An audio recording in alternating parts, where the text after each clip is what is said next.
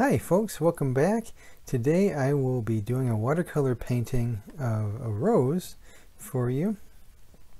Here's my palette, and most of the colors you can see there I have doubles of. That just helps me keep my colors clean as I mix and as I paint. So the way I start is I just sketched out freehand. I sketched out the rose here on some sketchbook paper, and then the next step is I take a piece of tracing paper on top of that and I just refine my drawing and get my lines as clean and as accurate as I can from the beginning.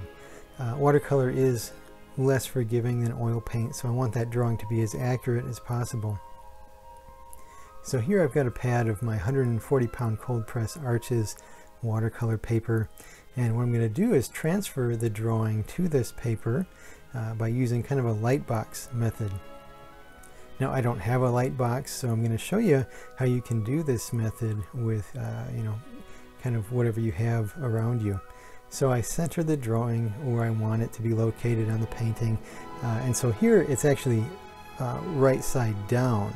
The face of the flower is down because I'll be transferring it to that opposite side of the watercolor paper.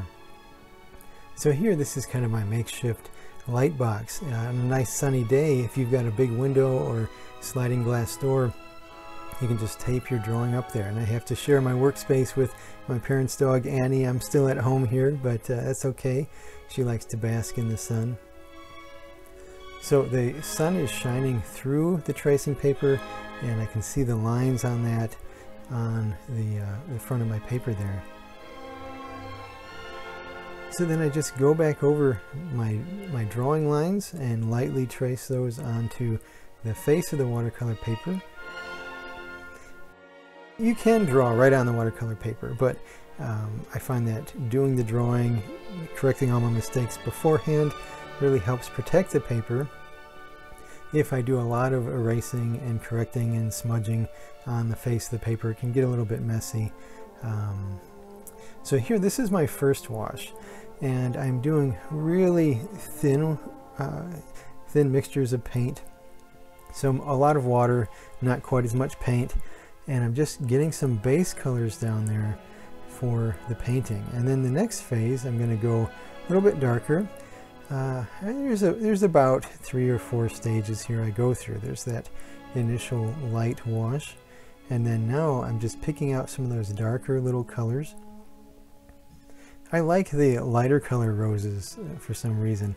The red are classic, but I think the lighter color roses like white, yellow, or peach, the light really glows in those roses. It kind of shows through them.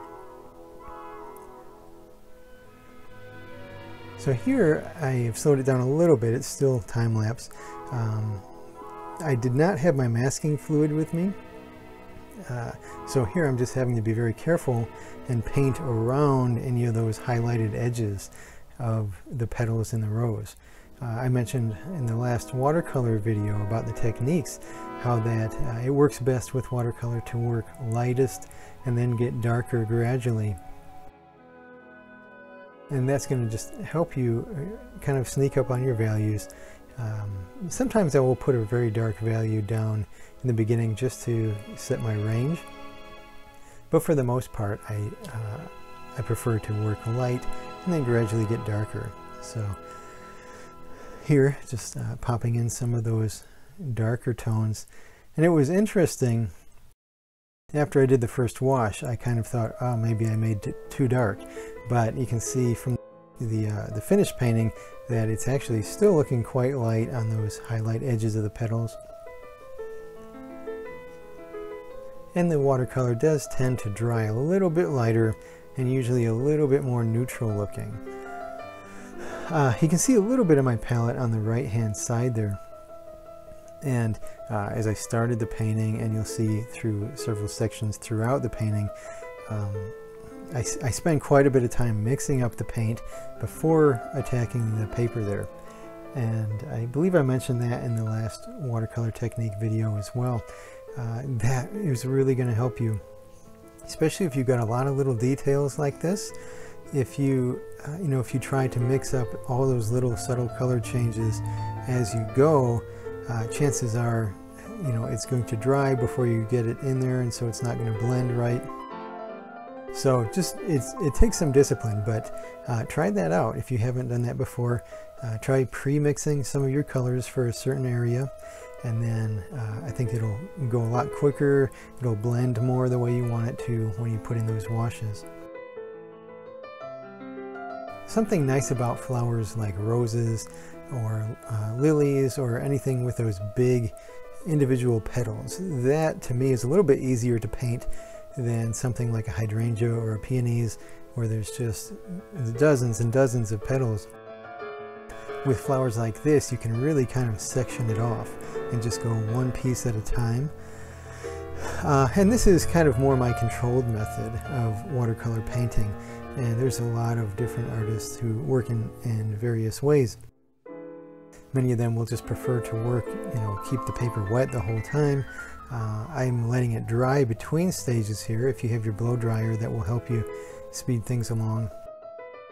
And that takes a lot of patience. I wasn't using a blow dryer here, but I made sure, like after that first wash, that it was completely dry before I started to go in with those darker midtones and shadows. Because remember, if your paint is wet, that's fine to put more paint on there. If it's dry, it's fine to put more paint on. But if it's at that in-between stage where it's just damp, it's not wet or dry, and you try to put new wet paint on there, you're probably going to lift up what you just put down. So either get the blow dryer or just kind of take a break, take a step away from your work, let it dry thoroughly, and then go back onto your painting with the next layers.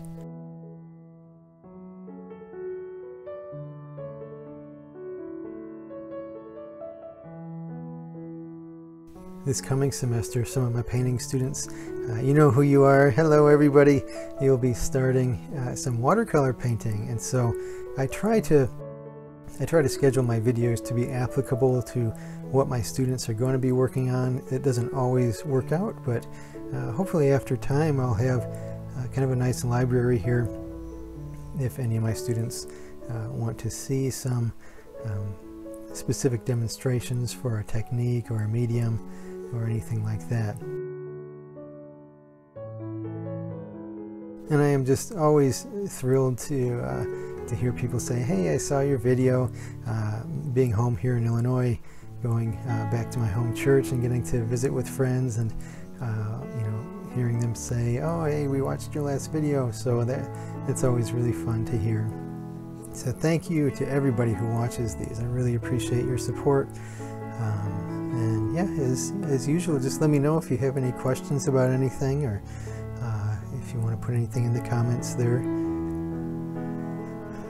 Here I'm just about done with the rose, just doing some refining. So basically I start with a sketch, then I go a light wash, let it dry, start getting darker, and then darker, darker, darker, till I arrive at those final dark values that I want, like the deep shadows and everything. You can do a lot of adjustment. One of the nice things after that first wash is that when you work section by section, you don't really have to stop and let it dry. You can just work on one section till it starts to dry, let that dry, hop over to another petal, work on that, and then hop over to another petal. So you can kind of work your way around the painting, and I find that helps me make progress without having to stop and let things completely dry, because one section can be drying while I'm working on a new section. And then the photo I was working off of had a dark background, and I thought that would be a nice touch to really set off those highlights on the rose here. So what I'm doing here, I'm just taking clear water and I pre-wet that background. You can kind of see this dark wash is bleeding out into that pre-wet area. So I pre-mixed my dark color. I pre-wet the background. That's going to help that wash flow a lot nicer. If you just go right on the dry paper, it might dry and you'll get kind of an edge or two that you don't like in there. And then here I'm just softening up a couple edges around the flower to give it a little bit of atmosphere and some final touches. And so there we have it. That's the finished rose in watercolor. So thank you again so much for watching. Hope you enjoyed it, and I'll see you all next week. Have a great day.